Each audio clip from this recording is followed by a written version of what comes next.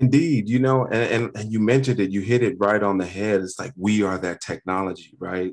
So if we look at the earth, like this earth has been designed over billions and billions of years. That's billions and billions of years of iteration of getting it right that we might have this experience.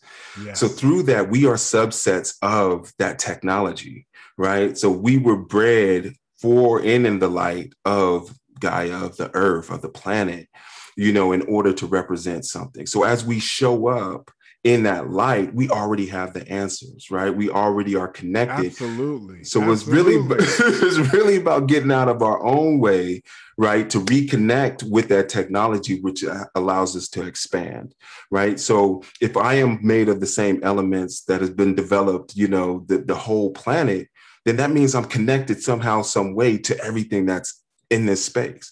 And then you can extend that to, the stardust and the universe and the galaxies. Then we can actually tap into that information that's embedded in that technology. It's just that we have to open up those portals in order to get there. And I think when we Yes. remove that boundary and that barrier, and sometimes we do it through ceremonies, sometimes it's near death experiences, sometimes it's DMT, sometimes it's, sitting in a cave, Hmm. until, that we get that drip and, we see the light. Yeah. So there's so many different ways to get re-enchanted with that technology of Mm. who we are. It's just about like kind of searching for it, having faith in it, and being vulnerable enough and humble enough to know that it's there.